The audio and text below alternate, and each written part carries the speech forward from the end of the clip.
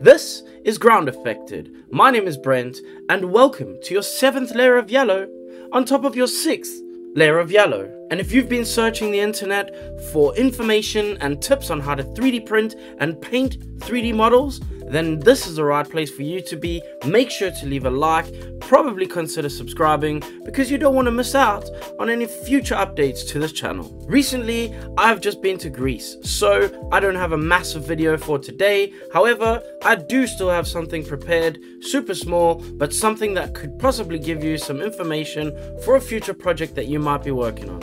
If you've ever wanted to add whiskers or anything like that to your models, then I've got the video just for you. A few weeks ago, I made Djinn and Cufu. Cufu is the cat that is on the base of this model. He needed some whiskers to be added to him. I thought this was a great opportunity for me to take the time and show you guys how I add whiskers to a model. So the first thing you need to do is grab yourself one of these toolkits. It's a super small set of drill bits, and it comes usually with a little handheld vise or whatever you want to call this thing that basically you're going to use to drill with by hand, because a drill with power is going to have way too much power and is going to snap these bits or destroy the model or piece that you are trying to drill. Also, you need to cut some of the bristles off your wife's dustpan and brush, and do not tell her I told you to do this, but that's what you need to do. I also use a bit of super glue to secure them in place.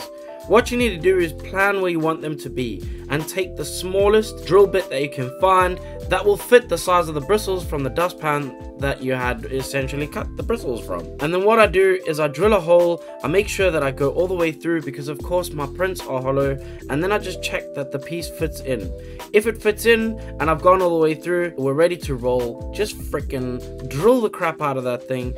Drill all over the place, wherever you need there to be whiskers. I didn't want to overdo it. You don't want to do too many. Just remember, it's not a real animal, so it doesn't need a billion friggin' whiskers, but it does need enough to make it kind of look like there has whiskers on it. Once you've drilled all the holes, I give it a dust off, and I make sure to check that I have enough bristles for what I need to stick into which holes I drilled.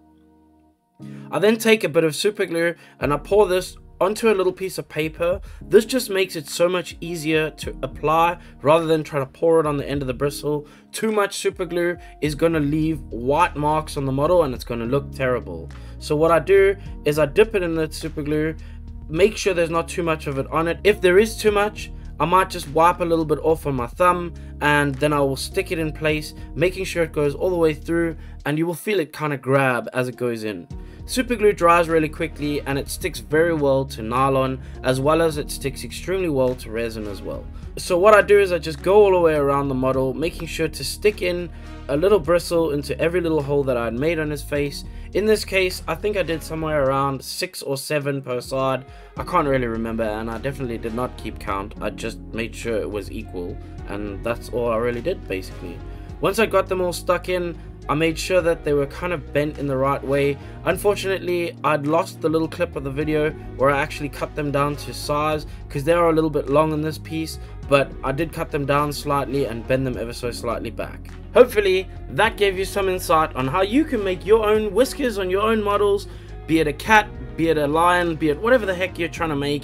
If you want to add whiskers, this is probably one of the easiest ways of doing it. And now that I've delivered that information to you guys, I would like to give some more information around a couple of things that have been going on recently over the last 2 weeks. The last couple of videos that have been uploaded were uploaded while I was in Greece. I went to Greece to tattoo a person that I had tattooed many years ago, and he shipped me over just to do his tattoo. I will be trying to put together an edit because I took my drones and I flew them around the mountainsides of Greece. So I will try and get an edit together as soon as possible, and I will upload that in due course. Also, while I was away, I was supposed to be ending the competition for the resin and wet palette. However, Instagram decided to put a big in my, and so unfortunately all of the tags that were left on the tag have disappeared. There is only like 7 left. So thank you for that, Instagram. That is congratulations, well done. You are such an amazing application that helps my life so much, because now I have to rerun that competition because that's extremely irritating. I'm so sorry about that, people, but please make sure if you did enter that competition and you still want to be part of it, please make sure to re-enter your model. I'm so sorry, it is not my fault. A lot of things seem to happen all at one moment, so this is how it's gonna have to be. Also, while I was away, we managed to get a few new patrons, and for those people that just joined, I would like to say a super thank you for help keeping these lights blinding my eyeballs and making sure that this channel can continue to grow. Lewis Roots, Renowned Models, Sam Smith, and Stephen Bateman. Thank you, my dudes.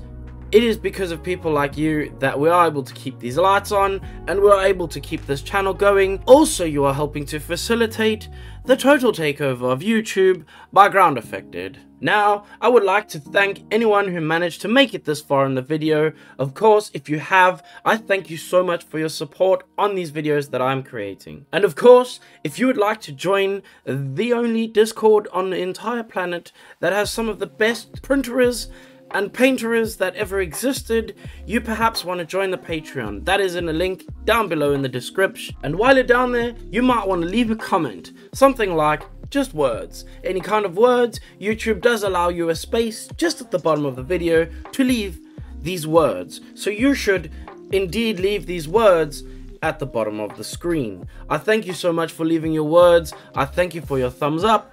And of course, if you did not like anything you saw in this video, then there's nothing I can do for you. However, what you can do for yourself is to just click the dislike button and f*** off, bruh.